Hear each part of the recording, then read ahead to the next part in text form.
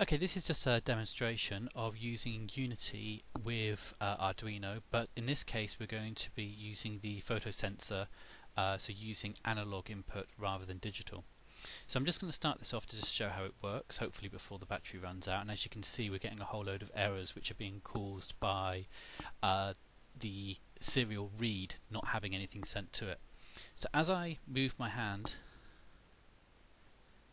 you can see that the data sometimes changes with numbers to indicate the resistance that's being generated from the photoresistor.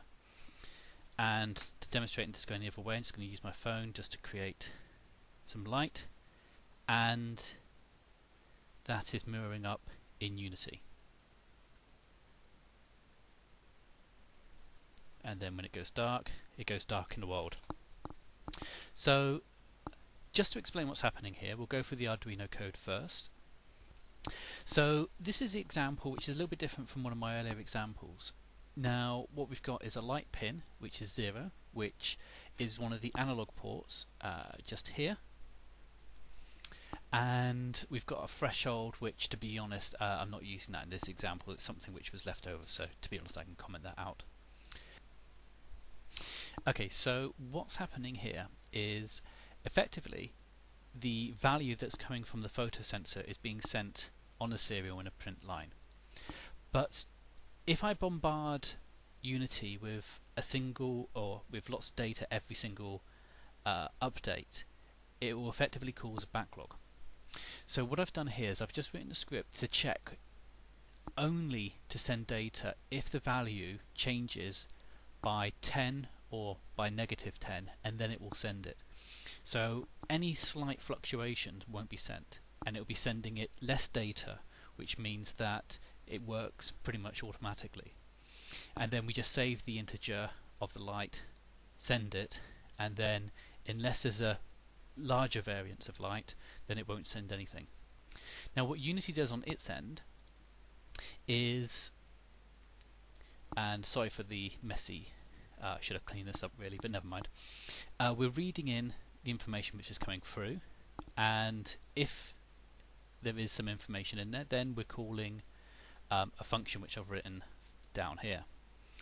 And I'm parsing that message into a float.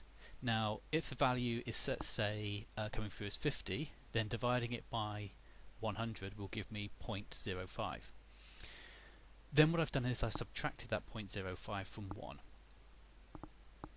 The reason for this value is because the intensity here, if I change it up or down and up, then it goes from light to darkness. And because the value gets higher when it gets darker, I just needed to do that little bit of maths here just to subtract it, so I'm effectively flipping it around, reversing it. So it can only ever be as intense as 1.0, and it can completely be turned off. So that's pretty much the process. Just to kind of get a little bit further in with the wiring here. Now I've just pulled out a whole whoops-a-daisy, so putting that back in. So all I've got is a photoresistor here, a 100,000 ohm resistor, and that's all that's been set up for that part of things. So darker, lighter, darker, lighter, darker, lighter, and these are still working from before.